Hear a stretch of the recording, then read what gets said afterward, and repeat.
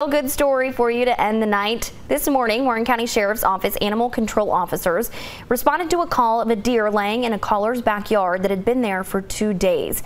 Officers responded and immediately saw the deer was in labor and in distress.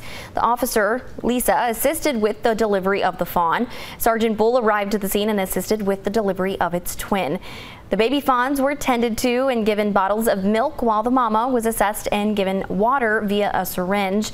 And a rehabilitation facility responded also, and all 3 deer were taken to their temporary home at the facility.